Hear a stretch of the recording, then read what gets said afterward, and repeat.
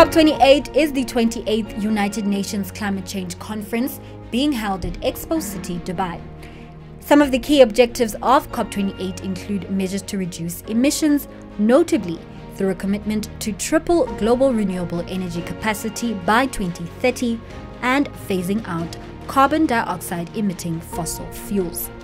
As world leaders across the private and public sector convene at the United Nations COP28 Climate Summit to discuss achieving a low-carbon future, South African statesmen and private sector heavyweights take with them key outcomes that will affect the future of climate strategy for business, civil society, citizens, and the economy of the country for years to come.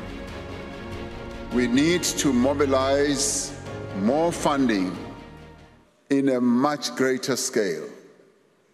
We must launch the work program on national and international just transitions that involve all of society and encompass all areas of the economy. What is decided here at COP28 needs to be guided by science, it needs to be underpinned by equity and the principle of common but differentiated responsibilities and respective capabilities. Climate action is key to South Africa's sustainable development agenda. The South African government has just approved the implementation plan for our country's Just Energy Transition Investment Plan. This plan focuses on areas critical to a just transition, including investment in electricity infrastructure, new energy vehicles, that is electric vehicles, green hydrogen, skills development, as well as municipal electricity distribution, and other interventions directed at communities most affected by the energy transition. South Africa has a very successful renewable energy program that plays a key role in supporting our decarbonization efforts. There are also promising developments underway in our country to harness the potential of green hydrogen and to beneficiate critical minerals as well as rare earths in support of development and driving the green transition.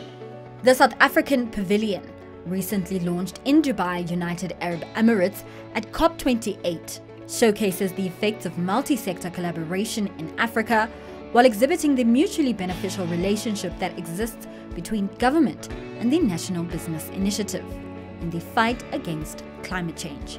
It's not a question of just this community or this ecosystem and that ecosystem, but it all must eventually filter up into a policy, which then that policy comes to forums like this, where the negotiators can use, if they hit a problem, then they can say, well, look, actually we've done research into this area, that area, and you might find this useful. So, I mean, an example which we've dealt with in the last day, we had the president of COP talking about the fact that there's no science underpinning the phase out of fossil fuels. Now, immediately what anybody should be doing is saying, okay, well, he says there's no science. You'd be saying, well, are you saying this entire edifice is built on a figment of the imagination? No, it's not. It's built on science, and that science has filtered its way up to here, and people are using science to make real decisions about real futures that we all face. And in the conservation field, which is what OGRC deals with, it's the same principle, is we all live in place, we all live in an environment, we use ecosystem services, we talk about the existential threat of climate change, but we exist within an ecosystem, and so that's really what OGRC looks at. We always come to COP with hope. And the fact that the Loss and Damage Fund was approved on the first day, a big decision like that on the first day, gives us hope. We will see as time goes on whether we are able to sustain that hope and whether we are able to rebuild trust. But the mandate is always going to be, what are some of the, hard questions, hard solutions that we must be able to tackle when it comes to climate change, loss of biodiversity, as well as loss of habitat. And if we look at that collaboratively, then surely we should come to a consensus as all the different stakeholders. So it's not just about one person or one particular stream saying that I'm benefiting the most or I'm hurt the most. It's about Africans coming together to have African solutions. And that's the crux of what we do. We fund that research in order for people, communities, and places to have a future. We work with an entity called Future Ecosystems of Africa, because that's where we're thinking. We're thinking not just about the now, but the cost of the future. If we don't, focus on, climate transition and climate mitigation now, what is the cost of that in the future? What does that look like for Africa? And so, at times, we find that different entities are pulling their own agendas. But we as an organization, and I think it's quite big and amazing that I've been hearing it throughout the conference, is that the idea of collaboration is something that different talks and discussions and plenaries and are starting to think about more deeply. And that excites us because we are big on collaboration. We fund researchers, so by the virtue of that, the work isn't necessarily produced by us, but it's produced through the work and the networks and the partnerships that we build. So collaboration is at the core of what we do. And I'm quite excited that this is something, collaboration is a word that we're hearing quite often, because it means then we're not thinking as silos, we're thinking as one, and our combined issue, our universal issue is climate change. The Just Energy Transition Investment Plan, also known as JET-IP, is an $8.5 billion deal to help South Africa transition to a low-carbon economy. The plan was announced at COP26 in 2021. It is a collaboration between the governments of South Africa, France, Germany, the United Kingdom, the United States, and the European Union. This transition is difficult. This transition is significant. But we've decided that we would not shy away from it because it is difficult. And we've been clear that we've got to work with all of the partners in finding solutions around this. And so, even if you look into our Just Transition plan, it's focused on drawing on board our own employees, the communities around us, our shareholders, our suppliers. All of these people have a vested interest in a successful transition, and we committed to that. And so if you look more at what we've been doing, we're able to say to our shareholders, our commitment is unambiguous. It's reflected, as I've indicated. If you said you're going to bring on board 1.2 gigawatts of renewables, and you already have signed up over 600 megawatts of renewable, that's a reflection of our commitment. If we said that we could start shifting into new value pools, and we've begun to show, as I've indicated, with this proof of concept in Sasolburg, that we can do something about green hydrogen. But of course, to meet the expectations that we have around green hydrogen, there's more that's required, both in respect of renewable energy, but equally the lowering of costs in respect of the cost of a kilogram of hydrogen. And part of doing that is about equally ensuring that there is greater investments that lower the cost of electrolyzers. So those are some of the things that have to be factored in by all of our partners, that when you're dealing with a transition for the hard-to-abate industries, it's not really going to be the same as for others who are not actually having to deal with transitions that impact equally their processes. We know that the private sector without government support is investing in renewable energy in our country. I mean, I'm responsible in our department for environmental authorizations, and we know that there's 58 gigawatts of renewable energy projects that are in the pipeline. That doesn't mean all of them will reach financial close, and it doesn't mean that all of them will be put on the grid, but this is private sector investment. So I think that there's lots of private sector participation in the renewable generation. I think that where the JET-P money comes in is we are looking at aspects of the transition that have higher degree of risk, that require first loss, that need grant financing. And obviously one of the important things is to have a register of projects so that everybody can see who's getting money. There is built into the program a monitoring and evaluation process. And I know that South Africans are always concerned that money would go out the back door.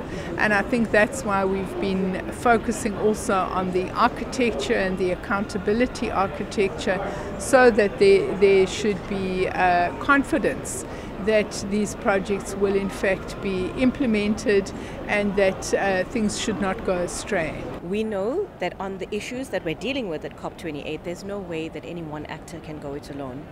And so if we look at that, firstly, it's our partnership with the Department of Forestry, Fisheries and Environment that's critical in enabling us to co-host the South African Pavilion here. And that collaboration with government and business that goes back a few years is a really exciting one, and I think a fairly unique one in the context of COP and the hosting of pavilions. And what it has done over the last few years is allowed, firstly, to have a home base. So if you're in the pavilion, you'll feel that it's buzzing, it feels like home. It's a place for, whoever's visiting COP from our South African delegation, and even not from the delegation, to just come and have a base. And that's the first thing, is a sense of togetherness. It's a place that brings together people that you wouldn't ordinarily find in the same space back home. And that is one of the beautiful things, is that ability to really collaborate, come together, have conversations, meet people you otherwise wouldn't have. And to do that in the context of this common goal that we have, which is to really enable our country to be able to activate a just transition, and to do that in a way that is meaningful for all people, and that is actually viable for everybody to be able to do. So the space allows for the conversations to happen, like I said, with actors that wouldn't traditionally be found in the same place, but also an opportunity to showcase the various efforts of businesses, because the pavilion has an ongoing schedule of events. I think over the short period of time we're hosting over 60 events at the pavilion, and that's allowing companies to showcase what they've done, to have critical and meaningful conversations. But obviously not just our companies, there are a number of different types of events that are happening at the platform from various actors that really surface a variety of viewpoints. And so what we're doing is widening the mind in terms of the ability to understand multiple viewpoints and how those are critical in the transition. As we're speaking, there's a conversation now happening on the Just Energy Transition Investment Plan, the implementation plan, and Mr. Creasy has spoken. We've got the project management unit on there, we've got business on there, we've got civil society representatives, and again, the voices coming together to say, well, what does this mean for us? So we've got this, at this point, just over $11 billion that has flowed in terms of the International Partners Group and the climate financing that's come through. What are we doing with that money? What is really exciting is it's a platform to be able for government to talk about the transparency measures that they're putting in place in relation to how that money is going to be spent, for civil society to voice their views on what's going to happen and how they would like to see that money being spent and what the constraints might be, and for business, of course, to say that, we need to access some of that to be able to leverage and to be able to make that shift in a more affordable manner. Because the burden should never sit on any one player. So those are the things that we're seeing happening at the pavilion. We're of course hugely grateful to business, because it played a big role in sponsoring it. As you can imagine, it's not a cheap thing to be able to put together to host a pavilion like this at COP. Especially in Dubai. Especially in Dubai. The first joint pavilion was at COP23 in Bonn, Germany, which took place on November 2017. The aim of the pavilion is to stem climate risks while bolstering on economic opportunities that can boost resilience and create jobs. I believe, or we believe, that first and foremost, the ecosystems that decarbonization brings are actually quite exciting. So I take, for example, the hydrogen ecosystem and the potential that that presents for countries in Southern Africa, like South Africa, Namibia, as a couple of examples.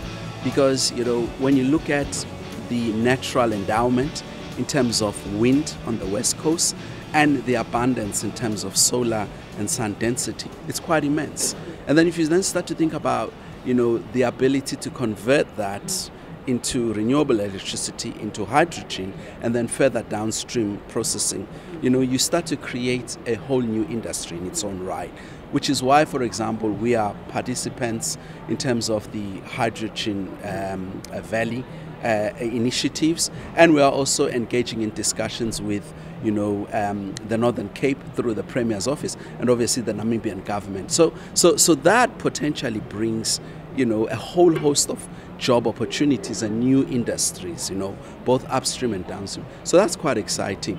Given obviously, the fact that we are transitioning to more use of technology, we have to skill our people, but the resultant though is higher skilled jobs which are higher paying, which in itself is something to be excited about. You've also got the element, and we're already seeing it, for example, at our mines. I'll use the example of autonomous drilling, where we're taking people out of the coal face, as it were, into control rooms, operating these via remote control. Again, it results in a much more sustainable and a better standard of job.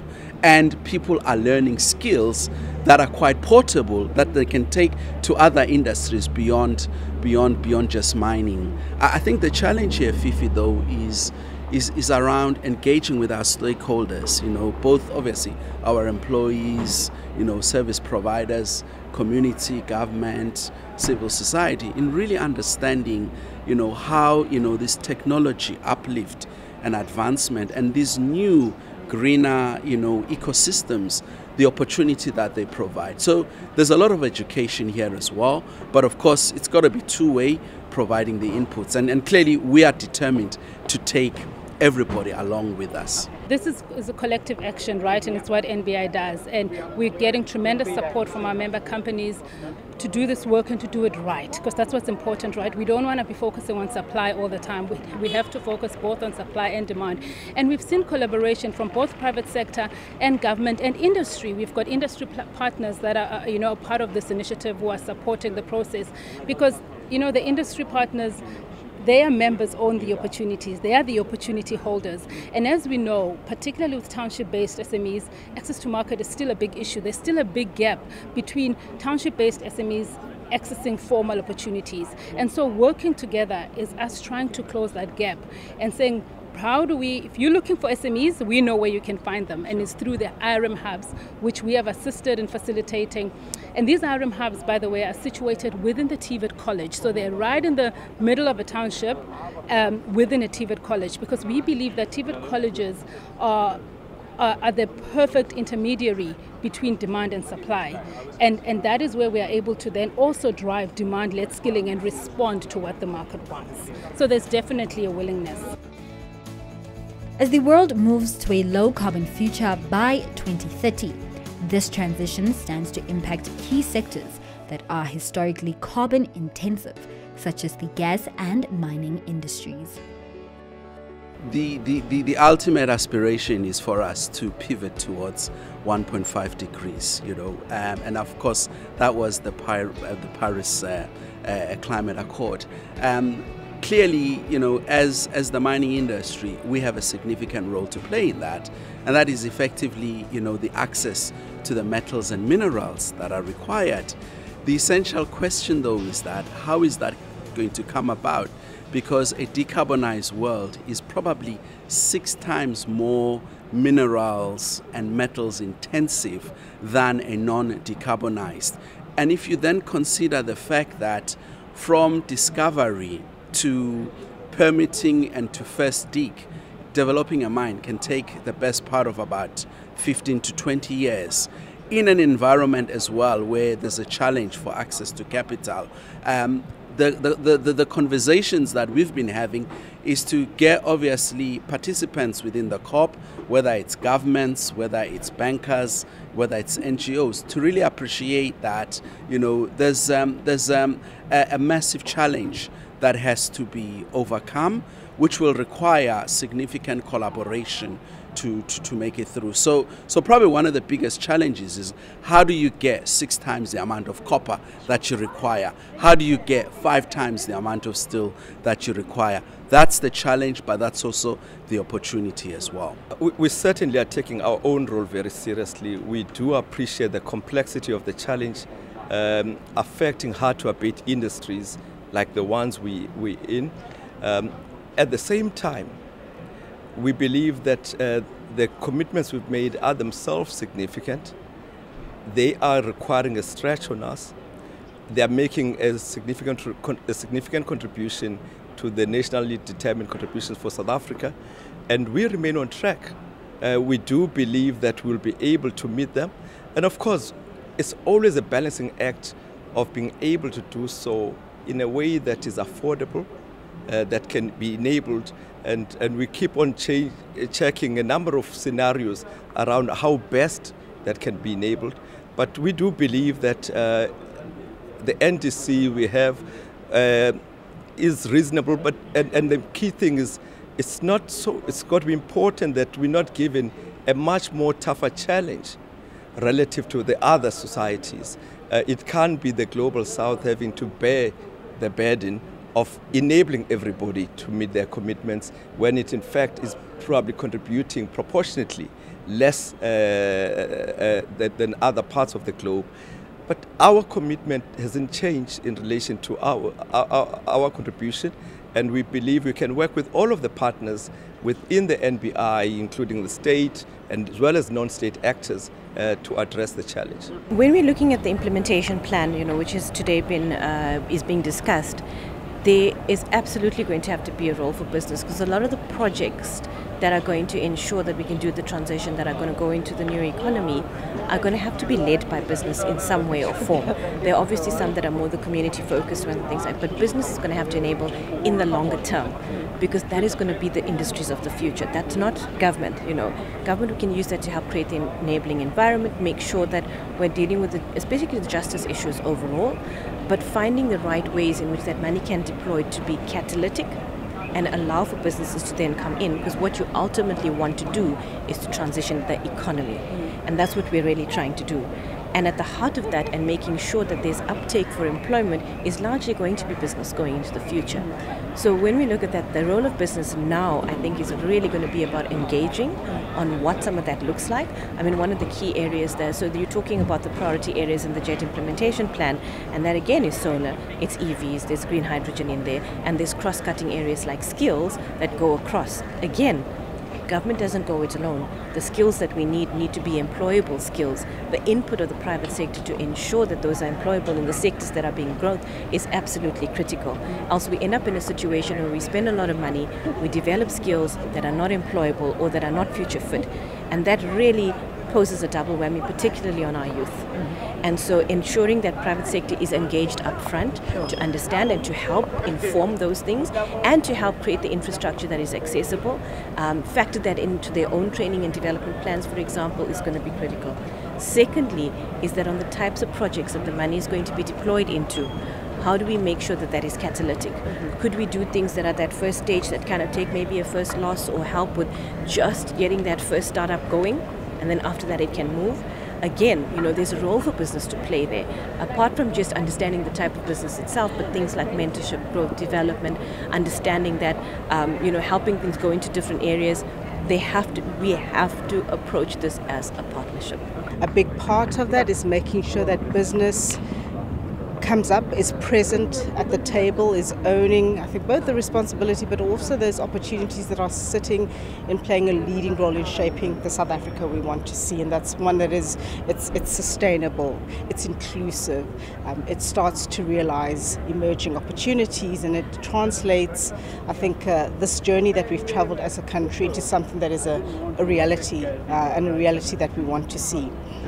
So in terms of what we do, we implement projects across several categories. An important one, as I mentioned, around the leadership space, so leadership platforms. We did work recently around the just transition pathways and really thinking about how we need to respond to some of the transition risks that's, the risks that are coming up as a result of climate change, as our markets, the trade partners change the way that they are conducting business, and we have to respond to those huge global changes, those huge global drivers. So there's a big element there where there's a competitiveness issue that we're responding to, and we did work on defining how we start to shift the South African economy in a way that is responsive to the challenges that we face as a country, to those needs that we need to respond to, but also start to realize, to see the opportunities and to tap into those great resources that we have. So the Pathways work then charted how we would transition our economy to a net zero one, so really trying to eliminate emissions as far as possible across key sectors, and we did that in a systematic way. We brought in business to really own that journey and to start to identify the opportunities in their own spaces and understand how you transition entire businesses, but also those value chains, the people, the communities, the youth, as we start to shift. And we brought in government because we also need to be thinking about the policy architecture that's going to set this country up to be very competitive going forward. As the biggest climate event of the year, COP28 concludes after a year of extreme weather events in which many climate records have been broken, African countries have started to realize with a sense of urgency that decarbonization and mitigation of fossil fuels on the African continent can help address a number of pressing issues, including the impact on health, agriculture, water, and biodiversity. The unanimous call to combat the effects of climate change resonates stronger than ever as the globe transitions to a world filled with cleaner energy for all.